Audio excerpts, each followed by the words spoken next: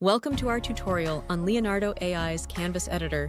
This tool is incredibly powerful for fine-tuning your images, but the settings can be a bit overwhelming at first.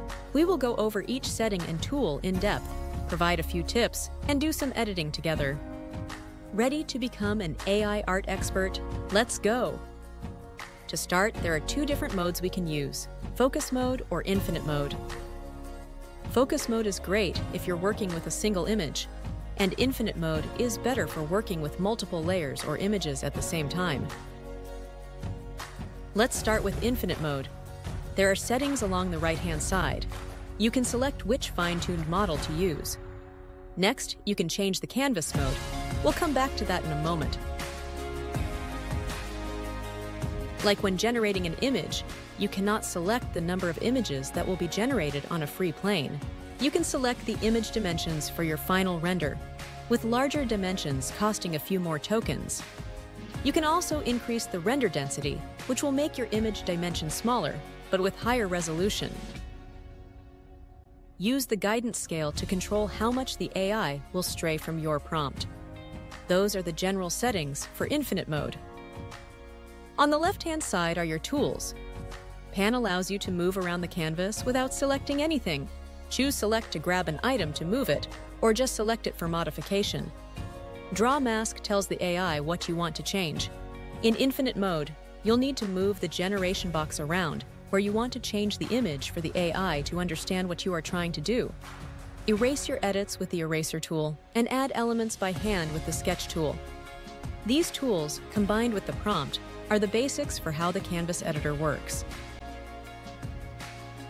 Within infinite mode, there are 4 editing styles: text to image, in paint or out paint, image to image, and sketch to image.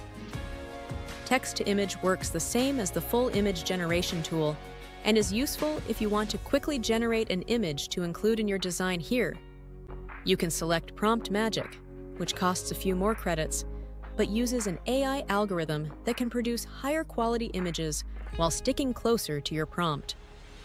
You can adjust the contrast and prompt adherence here as well.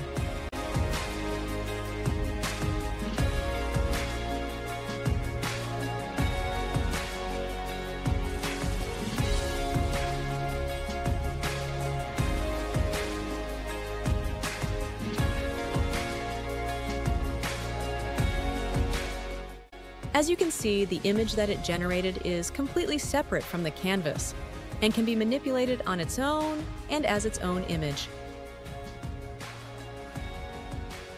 Let's move on to In Paint and Out Paint. This tool is great for changing objects within an image, and it allows you to extend the image edges. We'll start with In Painting. First, you can select the In Painting strength to adjust how creative the AI will be. Remember to move the generation box around where you want the AI to focus. The two tools to use here are the mask and the eraser. With the eraser, you can take out sections of the image and tell the AI what it should look like in the void. This is best for removing things and replacing it with the background, like a magic eraser.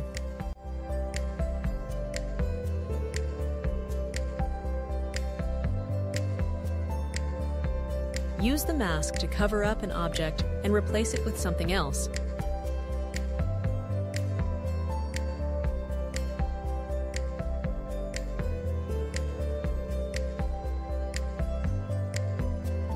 Select the Outpainting toggle to change the mode to Outpainting. Change the generation box to the size you want. Place it where you want to extend the image, and tell the AI what the image should be with the prompt box.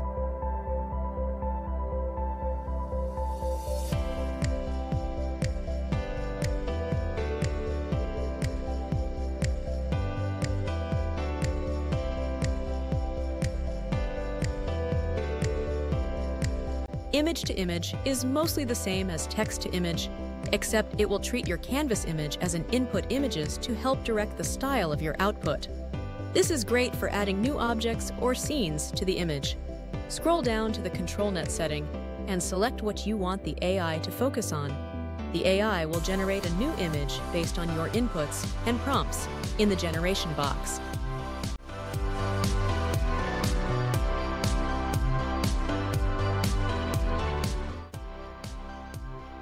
Finally, sketch to image. allows you to draw things into the image that the AI will transform for you. It's a lot like in-painting, except you can tell the AI to automatically treat your drawings as the mask. You can override the defaults. Changing the input strength tells the AI how closely to stick to the background image, and the mask radius determines how much area around your sketch may be impacted.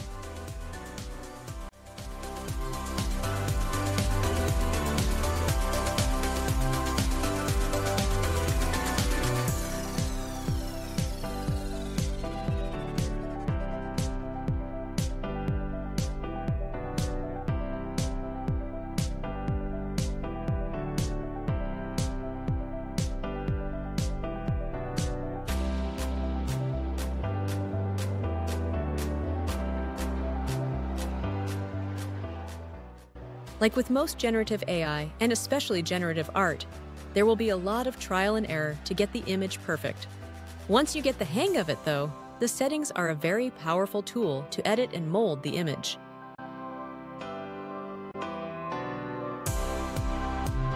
Finally, there's focus mode. Change modes at the top of the canvas after selecting the image you want to focus on. Focus mode is much simpler and is mainly used for in-painting.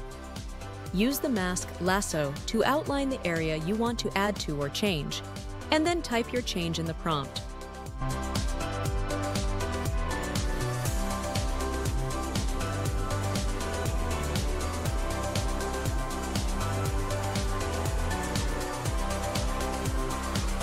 Your only settings are in-paint strength and guidance scale. There's no generation box to move around. The whole canvas is fair game. Just keep in mind that the credits are used about twice as fast as in infinite mode.